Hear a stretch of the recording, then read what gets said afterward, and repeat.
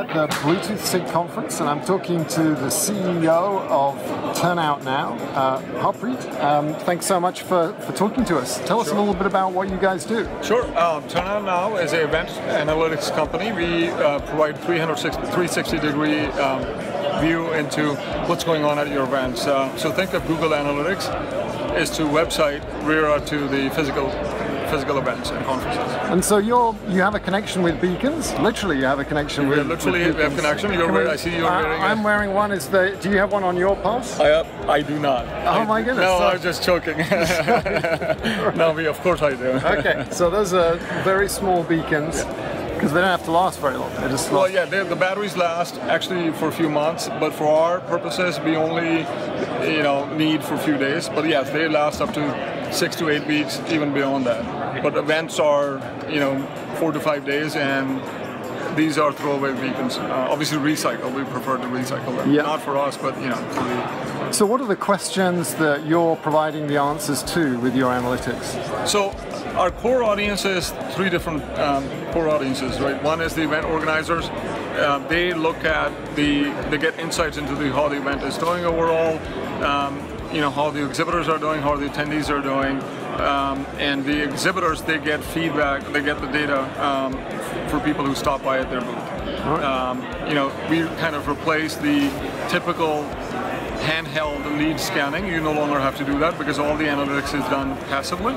All you need is have our app installed or have our proprietary receiver in your booth, and then you can just engage with your prospective customer, and we capture all the data for you. So tell us a bit more about, so I need to basically stick those beacons on the passes, and then what is the receiver infrastructure that I need to put in place? So very good question. So it's a small beacon that goes on a badge, and we associate that with your badge. So we now know that this beacon belongs to you. Then we have our receivers placed throughout the show floor, and they are basically contained. We do not need any power, no electricity, no Wi-Fi. They have built-in 4G LTE connection, so we deploy them strategically throughout the show floor, and they capture data and they send it to our cloud. And our cloud is what does all the processing. Okay. And then provides the analytics. And so let's go, and can you show us the kind of data that you can present to customers? So this is a typical event. We can look at. This is our main dashboard. As an event organizer, you would have access to this. You can see, for example, what are the different, what is traffic for the exhibit hall, what the session traffic is, what the common areas are. And this is all, by the way, live data. Okay. And as it's updating the data is being sent every few seconds to our servers or to a cloud and getting processed. The traffic trending, you can see, will be all live. We'll give you a top exhibitors, top 10 sessions, and so forth. You can further drill down into exhibit hall, and as an event organizer, you can see what's going on, the trends, what your traffic, average stay time, booths visited per attendee, so forth.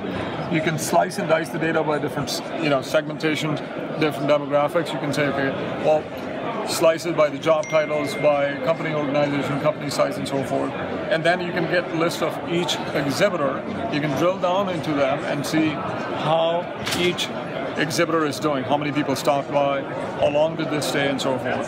From the session point of view, you can see how much traffic was going on in a session and how many attendees attended. Some of our customers use our tracking to issue CEU credits, continuing education units, and especially for medical conferences. In the past, they had to use handheld scanners. They would have 1 or 2 people standing at the gate and to track that. With our technology, you no longer need to do that. So some of the data is aggregated, but you can actually have individual, personally identifiable information that is actionable. So you can do follow-up and that sort of thing. Absolutely. For exhibitors, for example, we use machine learning and artificial intelligence to actually make recommendations to exhibitors. We all know, we all go to these events. The number one problem at these events is not lack of leads, it's the lack of qualified leads. Right. So you capture those 20, 200, 300 business cards. Now, who do you call first? Now, using our analytics, we know what this person has done. We know what other exhibitors this person has visited, or what session that person talked to. For example, at this event, you stopped by at BLE. You mentioned you were doing a talk on BLE. We will know that you came to this booth, then you also went to went to the session, and you went to other partners, and then based on that, we know your behavior. Based on the behavior, we can then recommend, if you stop at an exhibitor, we can mention to this, hey, Steve actually is a hot lead versus cold lead or warm lead.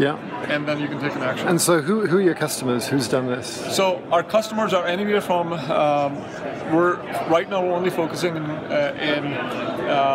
conferences and event space, but we're going into different verticals.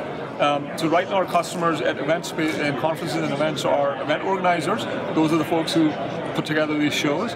Exhibitors, they are interested in what other analytics for their booth only, and then these are the basically two primary, our stakeholders or customers. But attendees, attendees also get benefit for this. Now, you chose to put the beacon on your badge, but what's in it for you? Right. So we give you your own mobile dashboard where you can see all your activity. We will recommend sessions to you. We'll recommend exhibitors to you, and we will recommend other attendees to you, all based on behavior and demographic. So then you can take actions on it. So these are, you can say, just like Amazon does, if you buy something on Amazon, the people who bought this also bought this. Now we provide that real time to you. The more booths you visit, the more sessions you attend, we will give you real-time recommendations saying, hey, Steve, check out this person. This is the person you should be talking to. Okay, so that would tie into the conference app to do that?